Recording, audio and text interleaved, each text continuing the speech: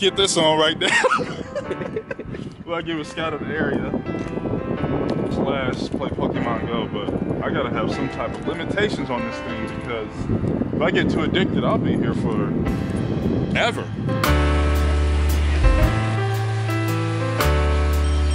So the original plan was that I wanted to take her to a winery because she expressed a lot of interest in going there. I'd never been before, so I was like, okay, let's do that.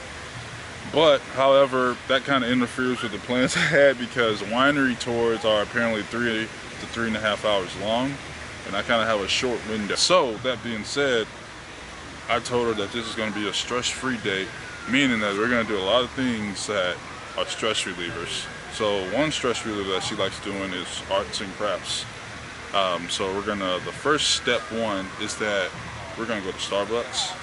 And I'm gonna get her favorite coffee drink, and then we're just gonna color and just do some arts and crafts and chit chat. And then part 2, which is the final step, is we are going to come here on this beautiful canal and spend some time in the Lord's Bible. So, what that consists of, it consists of about 5 verses that we're gonna read, and each of these verses lined up, they're going to have a key word in each one of them, which most likely, from what I was reading, wedding will be the key words out of them all.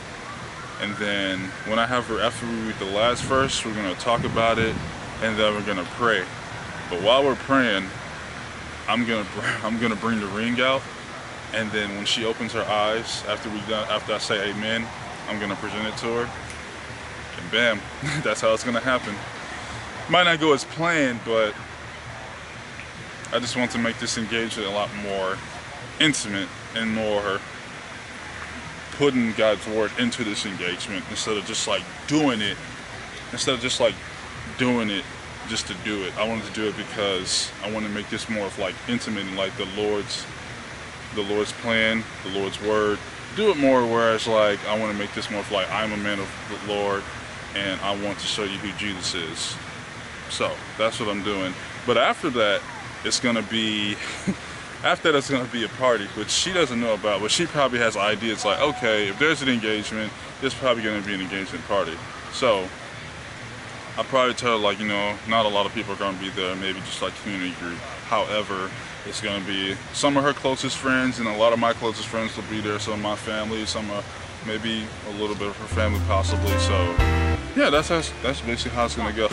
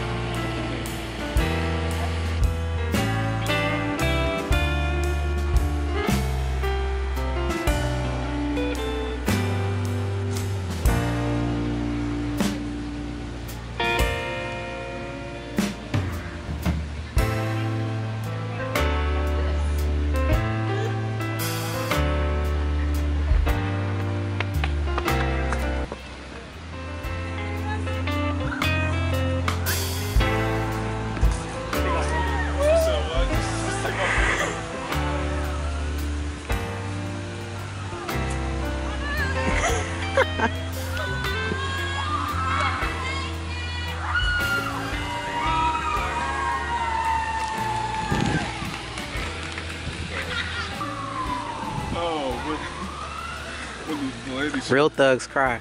The lady was right there.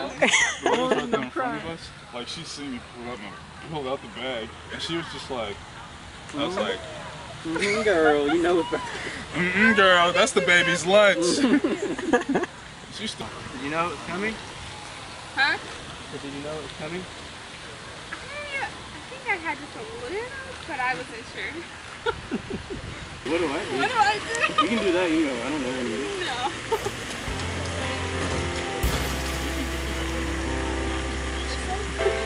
I'll take those stains out. The stains? Photoshop the stains? Yeah.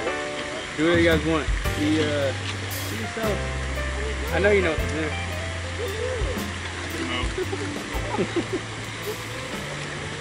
Oh, what happened is that my account was in the negative, so I was like, that's not good.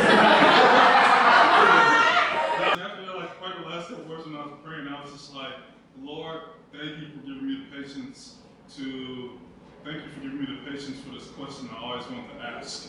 this past couple months. Amen. So then, either she was still praying or she knew it was happening.